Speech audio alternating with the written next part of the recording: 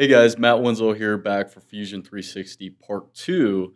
Now, this one's going to be a marathon, so feel free to pause it at any time. What I'd like you to do is open up Fusion 360 and follow along with me because we're going to be going over some advanced CAD concepts. And at any point, just pause the video, rewind, because I want you to follow along and be able to actually perform the things that I'm performing right along with me.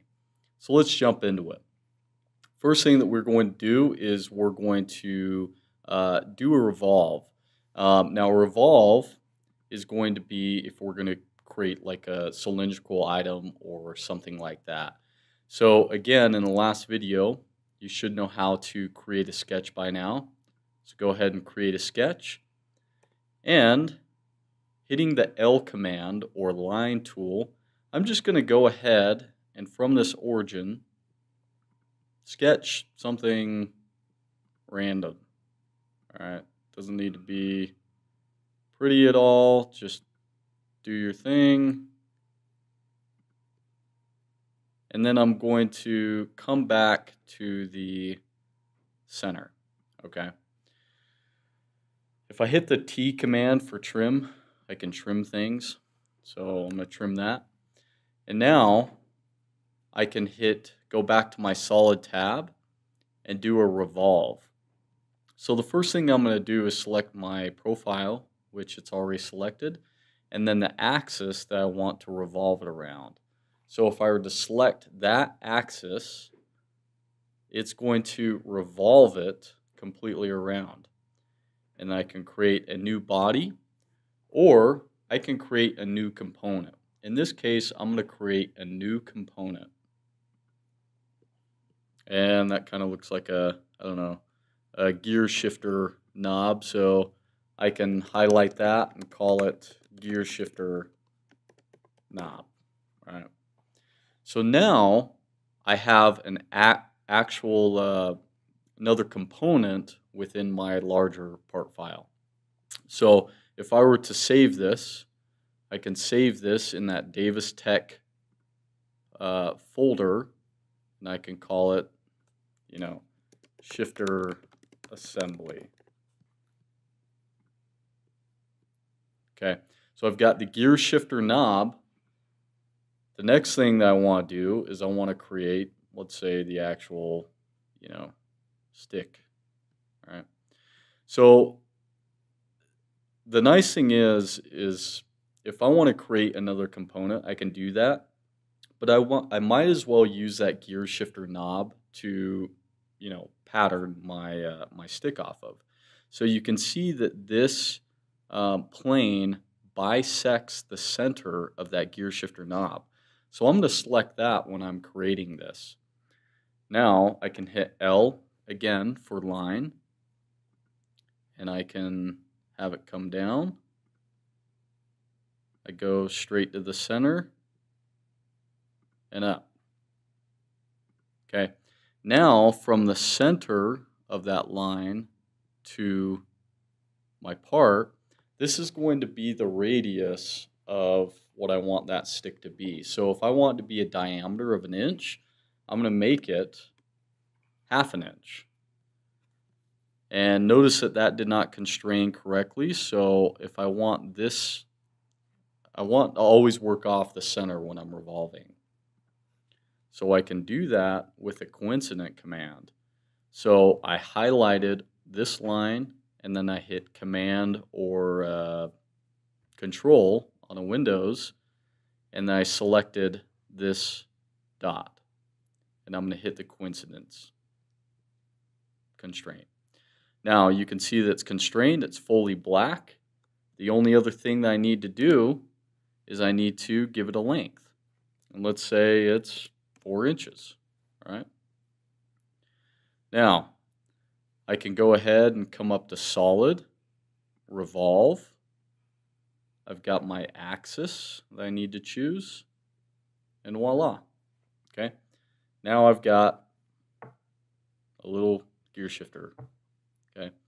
Now if I were to hit Control Z, or if I come back here down to this revolve and I hit edit feature, I can actually make that a new body as well. And then from making it a new body, I could actually turn that into another component. I don't want to do that, so but we're going to move on. That is the revolve command. I like to do that whenever I'm designing parts that need to be machined on lathe or something like that. Um, I use the revolve. Imagine making like a vase or um, something of that nature. It's nice to use the revolve command because then you only have to make an outside shape and then revolve it. The next thing that we're going to do is a sweep. I'm just going to add a new design here. I'm going to create a sketch. Let's do an easy circle. So I can hit C for circle. I can hit the D command to dimension it. Let's make that 2.5 inches. And I'm going to finish the sketch. I'm not going to extrude it. The next thing I'm going to do is create a top sketch. Okay? And I'm going to work from my circle. So I'm going to have a line, and I'm going to hit L for line. And I'm going to click on that first vertice. Let's say maybe I want to add a radius. So, or an arc. So I'm going to do a tangent arc. And I'm going to hit that. The nice thing about tangent arc, it'll make it completely tangent from, let's go the other way. So now we've got a nice tangent arc, all right? And you can see that it's tangent because you have these constraints that show tangency. And again, that's that constraint right up there. So if they weren't, I could click that, click the arcs that I want, or arcs and lines that I want to be tangent by using Command on a Mac or Control on a Windows, and then constraining them. Okay, so I'm going to finish that sketch so you can see what this looks like in 3D space. I've got a circle with a path. So I've got a shape and a path. I come to create and sweep. The first thing it's going to ask is for the profile. Think of that as the shape. Next is the path. The path is going to be that sketch that I created from the top. And now I can, again, new theme. I can create a new component, new body. In this case, it'll just be a new body. And look at that. I've got a relatively complex shape that was created in about a minute. So by utilizing shapes and paths, and again, they have to intersect one another for this to work, you can create some pretty complex geometry. If I want to go back and change either of those, I'm going to rename this one the shape, and I'm going to rename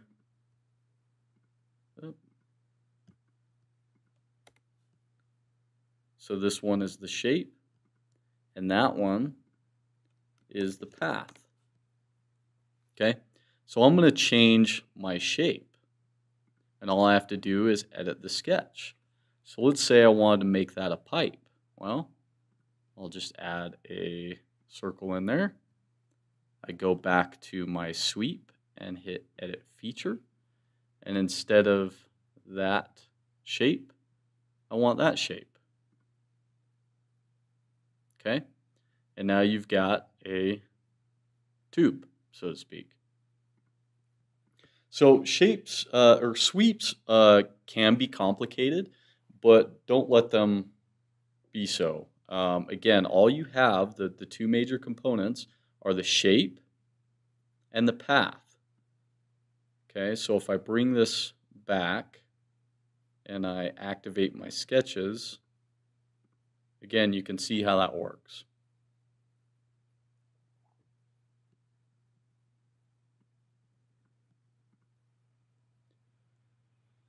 Okay, I want to go talk about holes. All right, you're going to use these all the time. So let's add a new design. Let's create a sketch. And let's create a rectangular feature. So I can hit this rectangle up here, 2-point rectangle, start in lower left-hand corner on the origin, and just non-discriminately make a rectangle. You can hit D for dimension. I'll dimension that. Let's make it 3 inches. Let's make it a square, 3 inches by 3 inches. And then I'm going to extrude that. Let's make it 1 inch. And now I've got a piece of stock. Okay. Now, I want to create my whole vertices, so to speak. So I'm going to create this plane, and I'm going to, under create, I'm going to come to, where is it? Point. There it is. And I'm just going to create 4 points. Now I can dimension them off of this lower left-hand corner. So I'll make that one 1 inch. Oh.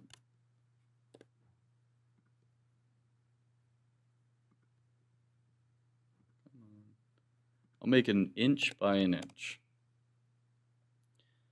Now, I can use constraints to make this go a lot faster. So what I'm going to do is I'm going to come up to constraints, and I'm going to hit horizontal and vertical. So I want these two to be vertical. I want these two to be horizontal. I want these two to be horizontal. And I want these two to be vertical. Easy. Now you can see that everything is constrained, so you've got horizontal and vertical constraints. Last thing that I need to do is I just need to give this a dimension. So let's make that 2 inches. And you see how both of these changed. I also need to give this one a height. Let's make it 2 inches as well. Okay, easy. I'm going to hit Finish Sketch, and I've got my points right there, and their dimension and everything. Next, I'm going to come up under the Solid tab and hit Hole. And I'm going to select Multiple, and I can just select all my holes. Okay. Now, this is the cool thing about Fusion, is that they take all the guesswork out of it. So if I want to be a tapped hole, I can do that. And under here, it's, maybe you can't see that because of my face, but you can choose ANSI unified screw threads, which is what you're going to be using in a machine shop. And I can say, well, I want the major diameter to be, let's call it a 1/2 inch. So I can do, let's do a 1/4 inch. Let's do a 1/4 20, which is going to be a very common thread size. I can designate the class. In this case, I'll have it be 2B, a right-handed thread. And then I can choose how deep I want to go with these. I can have them go through. I can have them stop. But notice how we also have a drill point. So it's smart enough to know that, hey, you're going to be using a drill to create this hole. So Fusion will include the drill point on there, which is pretty nice. And you can change that to 135 if you want. 118 is going to be the most common. And then you can change it to flat if you want, if you were going to be using an end mill or something like that. So there's a lot of different options on here. Let's make it a counter bore as well. So let's say that maybe we're using a cap screw. And so right here we've got the diameter. Let's make that 375 thou. And I'm going to make that 3/16 deep. Okay. And hit OK. Oh, last thing I want to do is I want to scroll down, and I want to choose if they're modeled or not. Okay. So modeled means that they will actually be modeled. See how we have modeled threads, how easy that was. Or if we come back to this and hit edit feature, we can choose non-modeled. And these will just kind of give you a graphical overlay. They don't look as sexy, but when you're using CAM, it's actually easier to work off of this modeled or non-modeled thread that is an actual thread, and it'll also take less computing power. But if you're trying to show a working model, I like modeled. It certainly looks better. All right. Now, if I want to change the whole positions, all I have to do is activate and edit this sketch, and I can change them. Change that one to 3 inches. Actually, I won't. Make it 2.5. And I can make this 0.5. Make this 2.5. And this 0.5. Once I finish the sketch, it'll dynamically update. And now I've got my new hole positions. All right. What if I want to make a whole bunch of holes, but I didn't want to sketch them all out? The easy way of doing that is I'm going to create a new sketch. I'm going to use this back. And I'm going to hit point. I'll make a point. I'll dimension it. Let's make it 1/2 by 1/2. And now I can create a pattern. So under create, hit rectangular pattern. The object is this point. The distance type, I want to have spacing. That means it's going to be spaced in between each dot. I'm going to do 5 of them, and the distance, they're going to be 0.250. You know what? Let's make it 1/2 inch in between. I'm going to make 5 of them. In my next direction, you can just drag and drop that. I want 4 of them, but I want them to be 0.75 deep. Okay. Now the cool thing about this is it's giving me the option to deselect some of the ones I don't want. So maybe I choose that I don't want, 2 of those on there. I can easily do that, right? So I hit OK, and now I've got all my features. And then it becomes really easy to just add my holes, right? You can choose those, or you can just pick which ones you want, which ones you don't. And instead of making that threaded, I'm just going to make that a hole. And in this case, I can make it let's make it a number 10 socket head cap screw, okay? And they do all the work for you. That's what's really cool about this. They've built into this, this kind of library, you can choose any size thread that you want. So I can go up to 3/8, or I can go down to number 8, and it will automatically do that for me. Okay. So I've got a number 8. You can see my drill point on there. And that's an easy way of doing holes and patterns. And again, you can pattern just about anything. I could actually pattern a whole feature. And if I wanted to pattern a feature, I'd come to create, pattern. I can do a circular pattern. You know what? Let's do a circular pattern. I want to create a sketch, and I want this. Let's see.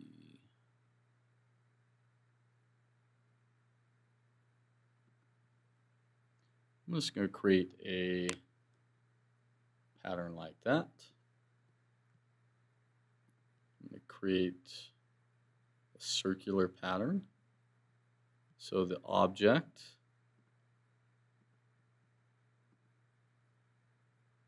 the axis,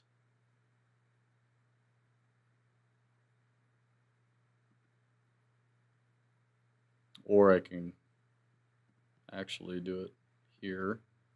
That's the axis.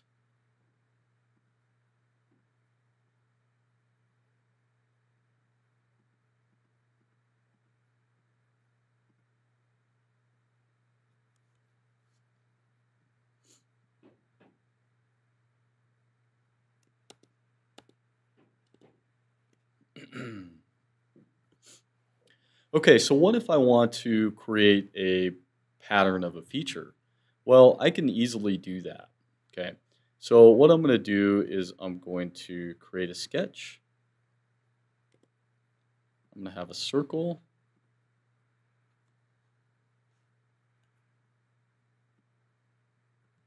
Make that not so big.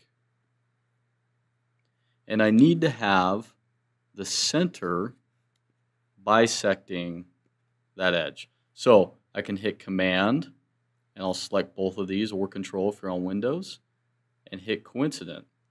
That way, this circle is bisecting the center axis of that feature. Next, I can hit Create, Pattern, Circular Pattern, and I could select my objects. So I want this entire counterboard hole patterned in a circle. So I just select my objects, then I select my axis, which is going to be the hole I just drew. And I want 4 of those guys, okay?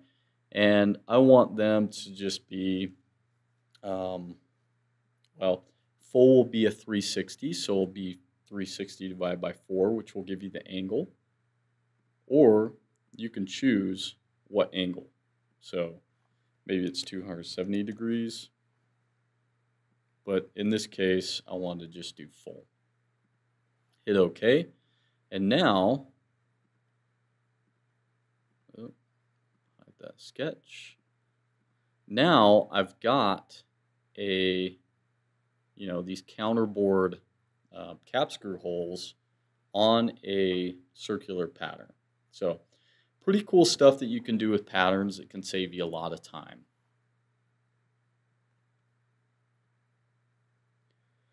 Okay, the next thing I want to go into is this press pull feature right here. This is kind of cool because it'll basically just modify whatever geometry you select. For instance, I could select this, okay, and I could make it bigger, and it's actually going to make all of them bigger, or it can make them all smaller. So the press pull feature, maybe I just want to make this feature bigger or taller. It'll do that, but you can also really screw things up. So know that the press pull feature is good if you're not going to screw anything up. In this case, because I'm adding 100 thou or so onto this, it's changing the depth of my holes. In other words, well, the holes are staying the same depth, but they're not going to go the same depth anymore. So that may or may not work for your situation. Again, you could always go back to your original extrusion and you can add it there. Okay, and then everything will scale proportionately. So the press pull feature is pretty cool, but again, it can screw things up on your feature tree, so be careful using it. Go ahead and go into a new design, and we're going to go into assemblies. Assemblies are awesome. They're some of my favorite things to do because Fusion is so powerful that you can actually use CAM within your assemblies, which is very, very powerful. So think if you had a vice jaw, which is something that we're going to create right now. So let's create a vice jaw, and I know that those are 6 inches or so. So I'll dimension this at 6 inches. I can create a constraint. Again, I click this one, I hit Control or Shift. I go under Constraints, and I say collinear. That means those lines are going to be in line with each other. Do the same thing with that one. I can make these two lines equal. So I hit the equal thing. And then I can go ahead and dimension them. I'll say that's 1.5 inches. And I'll say that this is 3 inches. I like 3 inches, 3 inches, 2 inches, or 1 inch because I can actually put a 1, 2, 3 block in between my vice jaws, clamp it down, and then I can machine my vice jaws. So what happens if I want to hold a cylindrical part in these vice jaws? Well, that becomes very easy, and I'll show you that. I want to extrude these two, so I click the two, Command or Control, hit Extrude, and my vice jaws are like 1 3/4 inches or something like that. I want to create another sketch. And I need to hold a 2-inch part, okay? So I make a 2-inch circle. I'm going to dimension that and say that it is 0.5 away.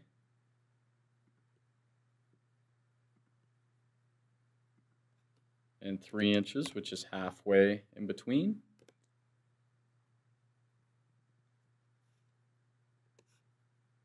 I'm going to create a center line. I'm going to click it and put X and make it construction geometry. And this is going to be 1.5 inches away because that entire gap between here and here is 3 inches. Okay, so now I'm going to mirror it over that plane. Okay, so I'm going to take this, and my mirror line is going to be there, and I'm going to hit OK. So easy, done.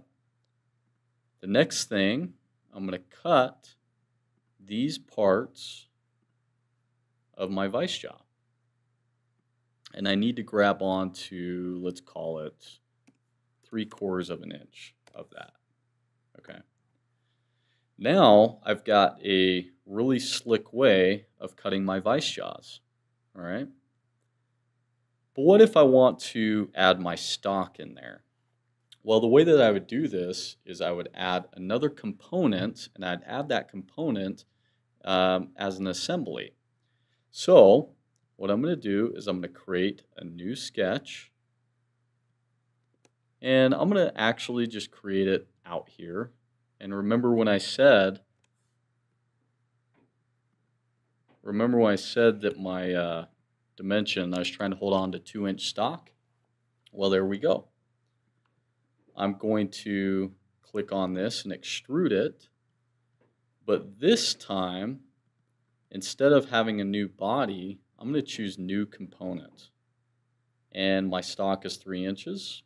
I'm going to call that good.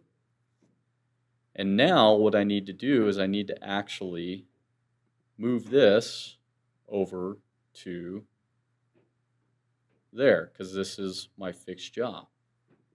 But instead of manually dragging it and lining it up, which you could do, it would just be very time consuming and it wouldn't be perfect. The easier way is to add a joint. So up here under this assembly tab, you have what's called joint. I'm going to go ahead, and it says some components have moved, and that's true because I've been moving this around. Just choose capture position, and that is totally fine. It's just going to capture it where it is. Now, it says pick your first component. In this case, I want the center of this to match the center of this. Okay, so I can choose this this point right here, and the next thing I want to actually choose is this point in the center there. But as soon as I move away, it disappears. So the way that you can keep that there is hit Command or Control, and then you can move it and select the center. All right, I hit OK, and now I've got a nice component. Okay, so this component I can rename as the stock, and this up here I could rename as my vice jaws. So if I wanted to get rid of the stock and hide that and make some changes, I can easily do that. Okay guys, so just to recap, we're going to go ahead and use this same vice jaw for our next video, which is going to get into cam. So go ahead and save that. We went over how to do revolves, how to do sweeps, how to do holes and threads, patterns, mirrors, and assemblies. Hopefully that was quite enough to get you guys going on whatever you need to design. Again, Fusion is super, super powerful, but those are the ones I feel you'll be best utilized using. And in this next one, we're going to dive into what my favorite portion of Fusion 360 is, and that's the CAM side, the computer aided manufacturing side. So stay tuned for video 3, and we'll get into CAM. Thanks, guys.